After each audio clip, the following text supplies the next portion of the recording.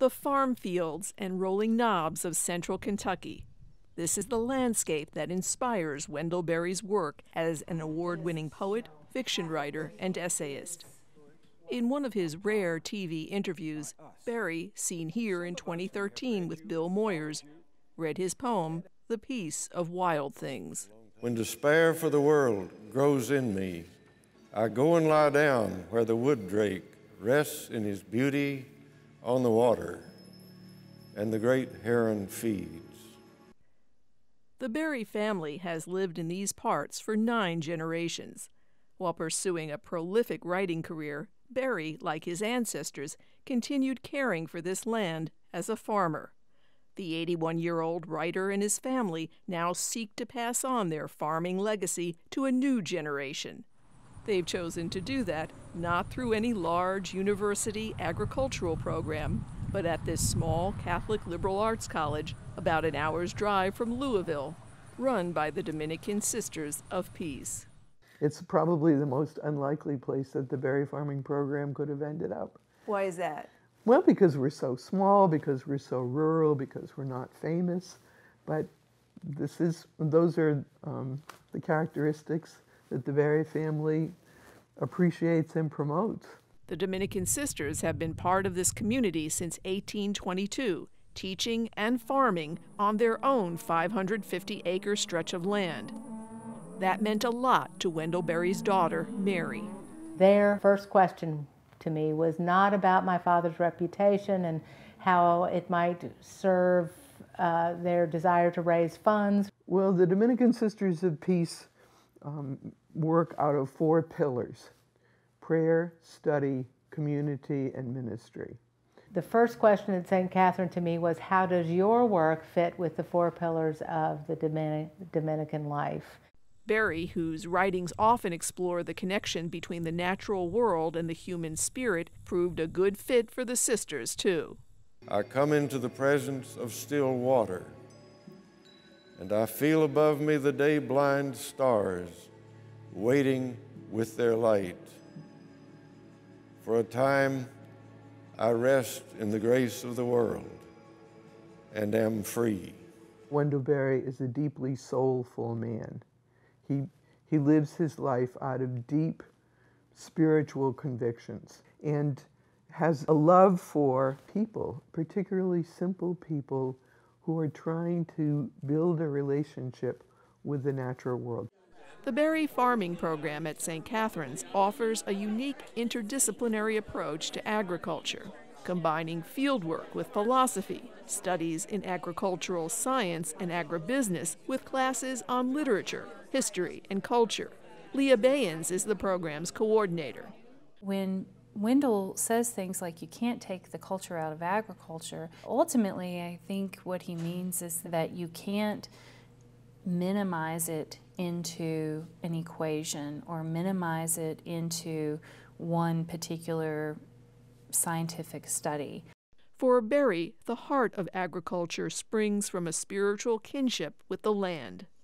We have the world to live in and the use of it to live from on the condition that we will take good care of it. It makes an ethical and spiritual relationship to land stewardship the center point, not something out on the periphery. It's a belief about the land Berry laid out in a 2012 lecture called It All Turns on Affection, that he delivered after receiving a National Endowment for the Humanities Medal for his lifetime of work. To have a sense of affection for one another and for the non-living beings, that's what we're trying to instill as a goal for our students. That's why practices in soil stewardship are a major part of the Berry program, as are classes like this one in eco-spirituality, taught by religion studies professor Matt Brandstetter. He's really great at bringing out the spirituality of what would otherwise seem like very simple, mundane, everyday tasks, but looked upon with the right attitude, they're kind of living mysticism. I still consider myself a person who takes the Gospels very seriously. A lot of my writing, I think, has been, when it hadn't been in defense of precious things, has been a giving of thanks for precious things. Mary Berry says the trend over the past century toward ever bigger industrial farms has got to change. If anything was working very well, we would have more people farming. We have 0.75% of the population farming now. The Berrys hope to encourage more young people to farm on mid-sized parcels of land that produce locally grown products for local markets. Farms that emphasize soil conservation and depend less on chemical fertilizers and herbicides. I heard Daddy say recently that big agriculture, industrial agriculture, is in its death throes. It's brain dead and it's just thrashing around now. I think he's right. In a part of the country where farmers once depended for their income on growing tobacco, a crop in severe decline, Berry program students are researching ways farmers can diversify and are planting new crops that may do well in Kentucky's unique soil. On this 15-acre research farm, students are participating in a government-sponsored program that grows a type of hemp used in making clothing fiber. Sean Lucas teaches soil science. The soil is not just dirt, it is minerals, organic materials, living roots, living microorganisms, and the more diversity you can get into that system, the healthier your soil is going to be. The farming program has grown from just 1 student 2 years ago to 25 now. The students come from urban areas, from farm families, and from as far off as India and Nepal. This student plans to return eventually to his family's grain farm in West Africa.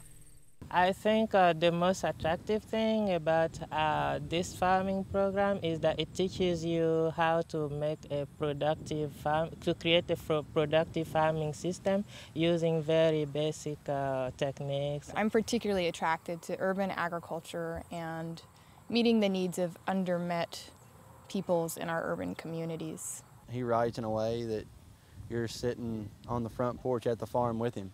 Before enrolling in the program, many of the students had never read Berry's famous poems, stories, and essays on farming, but they can now quote chapter and verse.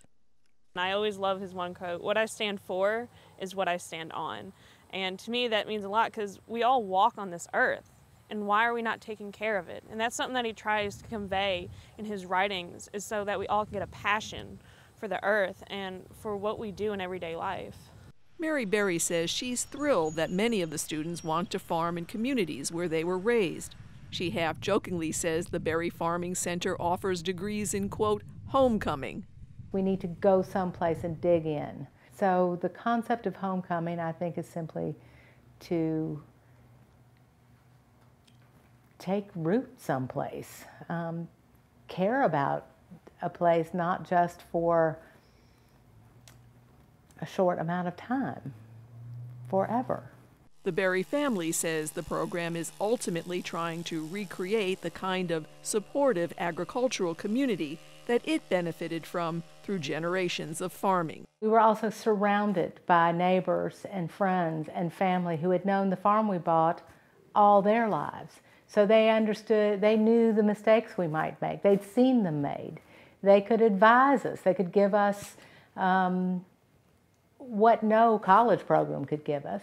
It is a line of remembering Mary Berry says her family doesn't want to see lost, and one reflected in this poem of her father's on hope. Find your hope then on the ground under your feet, your hope of heaven, let it rest on the ground underfoot. For Religion and Ethics News Weekly, I'm Judy Valente at Saint Catharine College in Kentucky.